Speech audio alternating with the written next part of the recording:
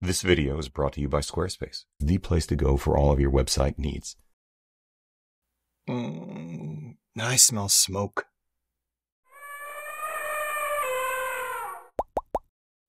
Hey everybody, I'm Hugh Brownstone for Three Blind Men and an Elephant. And just in case you haven't figured it out yet from the title alone, that smoke is coming from the burning hole in my wallet. As in, I've just ordered an a7R5 and a 24-70 2.8 G Master 2 to go with it. But before I go any further, a housekeeping chore. Happy birthday, Guillaume. No, not you. No, sorry, not you either.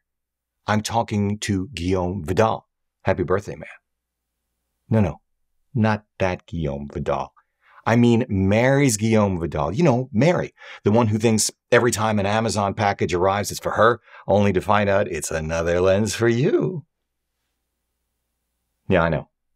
Exactly. I had the same problem. We both really do need to work on that. Anyway, happy 31st birthday. Life is good, Guillaume. Grab it while you can. I think you've chosen wisely. Back to Sony's a7R5. The a7R5 is not magical. The autofocus, even with the new AI chip, is defeatable. Hold that thought. The improved IBIS doesn't do what Panasonic's Lumix GH6, for example, can do. Handheld, multi-shot, computationally blended, pixel-shifting images processed in-camera at that. No matter how often or how much Sony attempts to address it up, the user interface is, well, it's just terrible. As is the rolling shutter, which most of the time doesn't matter to me at all, but recently, every now and again, for what we do, it does. Someone explained this one to me. Both SD cards still face backwards in their slots. The shutter button remains mushy to the point of despondency. The body's industrial design remains profoundly unimaginative and uninspiring. You get the idea, but forget about all of that, because I think the a7R5 is the most complete and performant hybrid camera at anywhere near the price in the market, actually irrespective of price except for certain use cases. I say this because while the sensor is the same as in the a7R4, the improvements in autofocus, image stabilization, and processing power, including a dedicated AI chip for autofocus inside the a7R5, over the a7R4, which in turn are the three most critical technologies adjacent to and in support of the sensor itself, are dramatic. And in some instances equal or exceed what currently exists in the A9 II and A1. This means the a7R5 is able to extract more from those 61 megapixels than ever previously possible, not only far more than the a7R4, but more than that compared to the only other 61 megapixel full-frame cameras on the market of which I'm aware, my Leica M11 and Sigma's FPL. See, this also means, setting aside still's burst rate and rolling shutter performance, that the a7R5 can extract more from its sensor than the A1 can from its 50 megapixel sensor, more than the A9 II can extract from its 24 megapixel sensor, which may or may not matter to you depending, of course, on use case once again. Then there's Sony's $2,300, 685 gram 24-70 2.8 G Master Mark II.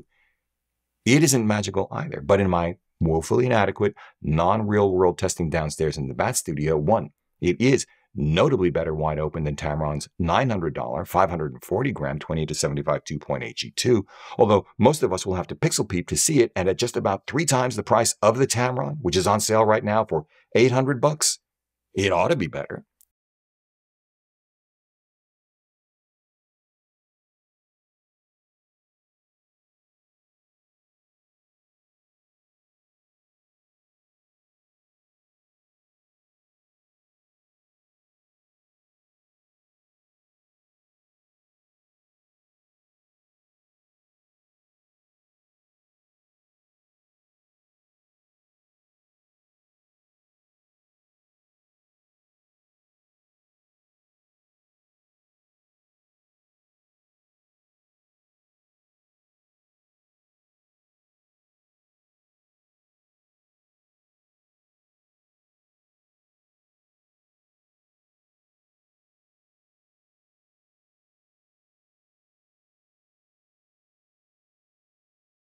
Two, it is not quite as good as Claudia's benchmark $2,100 805 gram, barely longer and wider Nikkor Z24-70 2.8S.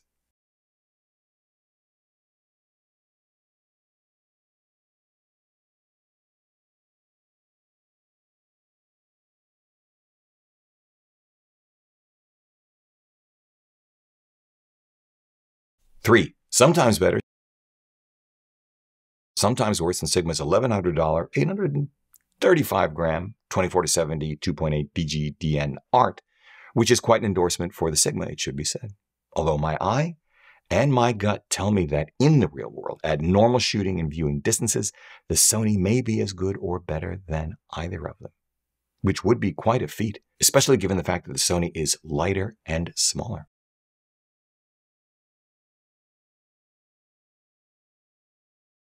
But we'll have to hold that thought together for a while, because the only way to test this in the real world, at least when we're comparing it to the Nikkor Z, is either with an a7R 2 or 3, or wait for a 61 megapixel Z something or other, which I imagine actually is not that far off. Actually, I wouldn't be surprised to see this sensor, or a newer variant of it, not only in a Z something, but quite possibly in a Panasonic Lumix S1R2 or a Leica SL3. But 4, here you can see that a pair of my Sigma primes, the 24 3.5 and 92.8, at roughly the same fields of view, are better than all of them. Which is why I am a primes kind of guy. Let's look at some of those real-world images like this one. The IAF nailed this shot, although frankly, I didn't think it would. I didn't think any camera would. Not only was it a spur-of-the-moment thing, but her eyes were in shadow. And yet, look at this. Spot on.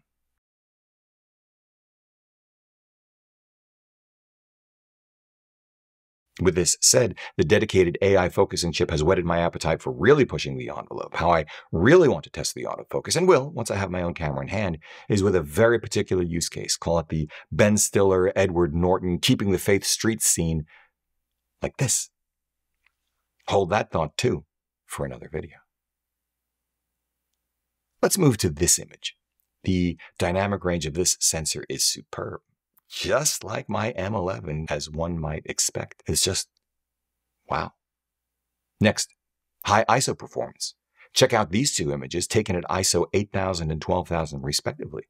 Very clean. Frankly, given the megapixel count, this surprised me too. As for those of us who insist no one needs 61 megapixels, all I can do is repeat what I've said so many times before. I'd rather crop the crap out of an image with intent than carry more glass, allowing me an image like this.